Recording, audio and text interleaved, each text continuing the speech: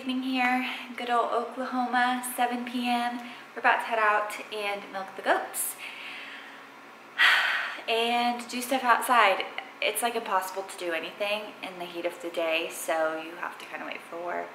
You don't have to, but I did. I'm waiting for the sun to go down behind the trees so I can work outside for a little bit. I was outside earlier watering all of the plants. It's been miserable here. So hot, but it sounds like, sorry, that garage door is really loud. But it sounds like it's been hot a lot of places in the United States at the moment. Let the chickens out around 1 p.m. today, so I had to make sure I got my whacking stick because my rooster is a little bit of a joik. Violet and Goldie. And here come the Polish girls. That's Sweetie. Hi, girl. It is hot.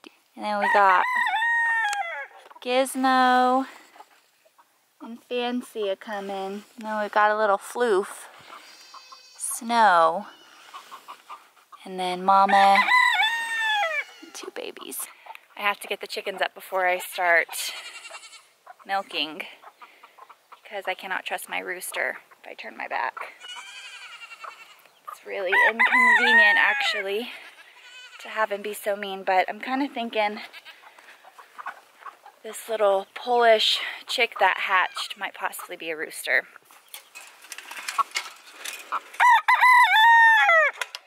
Yeah, look at him. I think he would learn. I've whacked him good enough. He's had his beak broken twice from my husband. I don't know why he's so aggressive. Actually, that was one of the reasons I wanted to get Polish chicks when I originally got them, is because I saw that they were more tame, not as mean and aggressive. That is not the case for him. All right, the girls are patiently waiting for me, and they're fencing. We've got them in this Premier One fencing, so I have to run them back and forth every day. And I also have to check the weather because obviously you don't want them in there whenever it's gonna rain.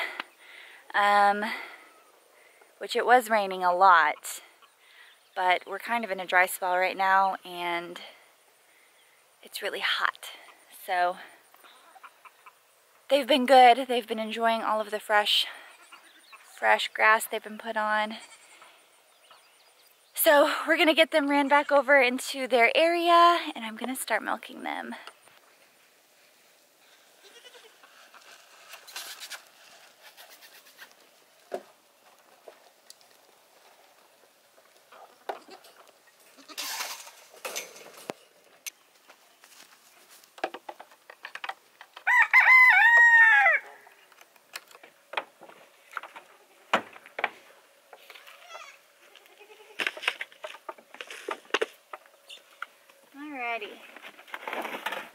Tonight we only have to milk 2 girls. In the evenings I only do 2 girls at the moment. I do Dolly and Reba. The others still have babies on them, which technically Dolly also has babies on her. I've just noticed she doesn't really let them eat very much during the day. So I'm trying to keep her supply up and I'm milking her at night. I probably could milk the others too, but my husband a lot of the time isn't home whenever I am milking them, so I have Freya, so I'm trying to hold off as much as I can and as long as I can before I'm going to be milking all 4 of them in the evenings. She's pretty good about wanting to help and not being too much trouble, but it's definitely hard whenever you have a little one and you're trying to milk and do chores.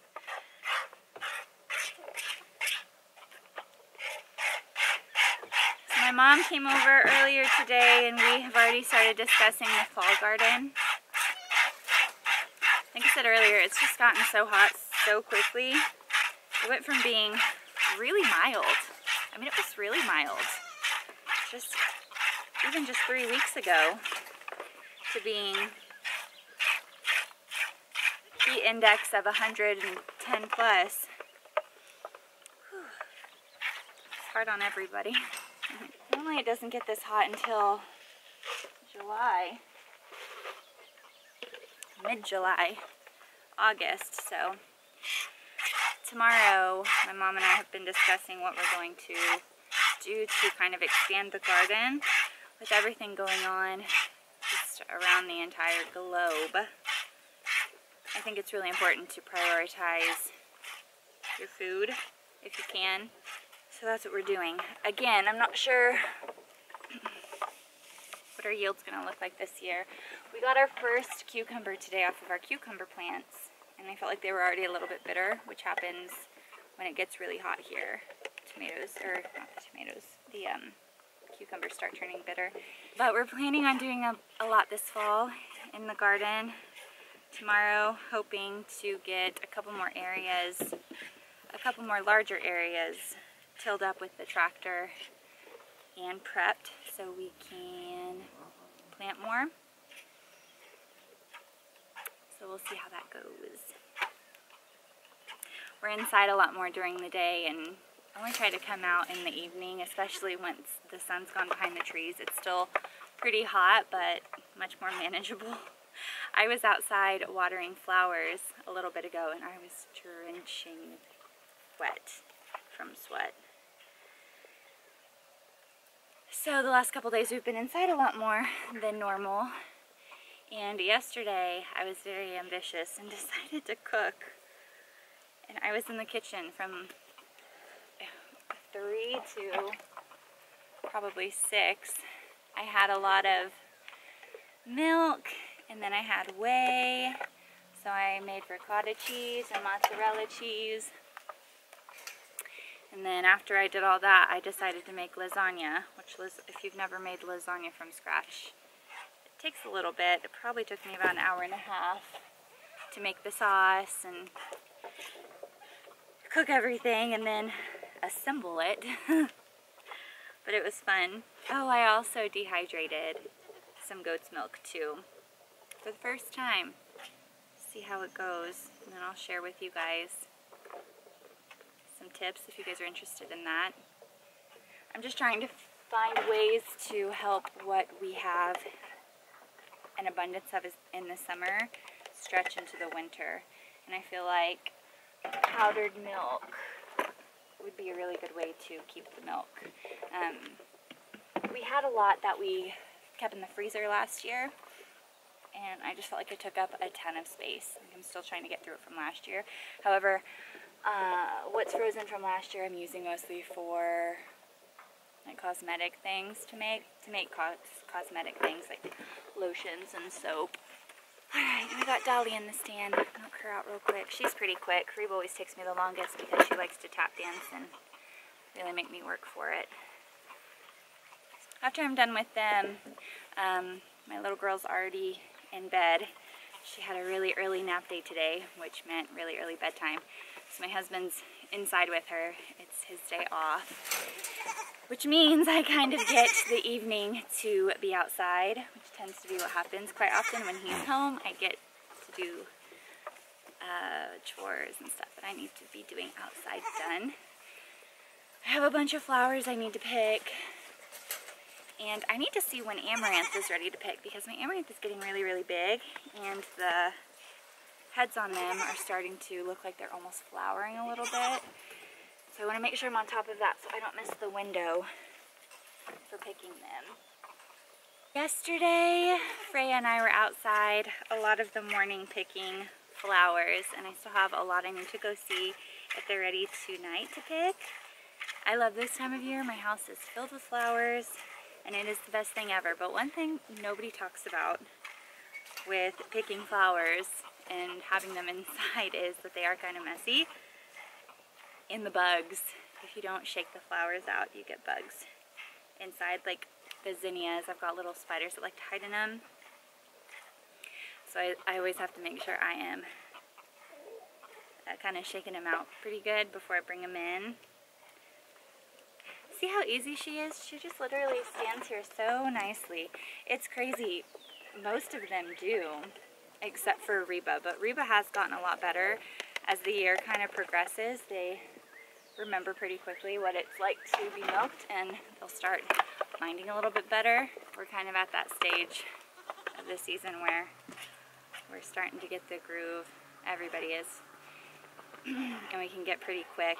I'm still trying to decide if I want to milk all 4 of the girls I'm milking right now. I have 5. I dried Loretta off because her teats are so small, which Nigerian dwarf teats are really small, but hers are like extremely small, and the milk does not come out very quickly, so I feel like I'm milking her forever versus like Dolly. I can milk her out in, I swear, like less than 5 minutes. She's so still, and she lets her milk down for me really easily, and we get done real quick. So Reba is a really big pain to milk, but I feel like she's got the most milk all the time. So I don't really think I want to dry her off. I'm thinking I might dry Patsy off this year, but also this year I'm using the milk a lot better than I did last year. Last year I had a lot that I was like unsure of what to do with it, which is silly, you know, but it was my very first year milking, and I only milked 2 last year. I guess I milked Dolly for a little bit, but I only milked Crystal and Reba last year, and I had so much milk that I did not know what to do with. I was vegan for 3 years, from probably 2000, let's see, I got married in 2019, and I was still vegan in 2019 whenever I got married in June. So 19, 18, 17, 16. I think I started being a vegan in 2016. 2018, 2019. Yeah. And that was a slow process going back to eating animal products. And it took me some time to get back to drinking milk. I used to drink milk all the time, like glasses of milk with dinner whenever I was, even in college at NSU, whenever I first started going to college. And I went vegan for health reasons. 3 years did that, and then started feeling kind of yuck, which a lot of vegans that are no longer vegans will tell you that. And everything I went back to pretty quickly, but drinking just milk by itself kind of grossed me out for the longest time. I don't know why. So last year I was still kind of in the phase of trying to figure out what to do with it, because I was not just where I would just drink it. This year I've gotten a lot better. I put it in with my coffee, and like for cereal, I'll drink it with cereal. I'm still not to the stage of just pouring it into a cup and drinking it just yet. But this year I'm definitely handling it a lot better, and it doesn't taste as goaty to me.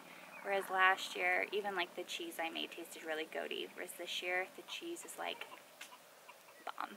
I just got Dolly off of the stand, and we're in the goats area. I still have to go and put my little boys up over at my parents' house. Come here. He's so pretty. Look at them being crazy. They get so crazy when it's time to eat. I still have 3 little babies I need to find a home for. I haven't even posted them online. I did once, and I had quite a bit of interest, but nobody's serious, so I need to post them again. Probably going to drop the price a little bit. See if anybody wants them. The market right now is just totally flooded.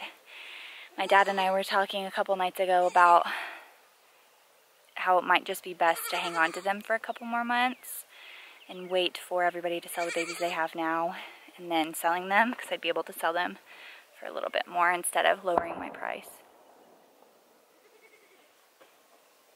Holy crap.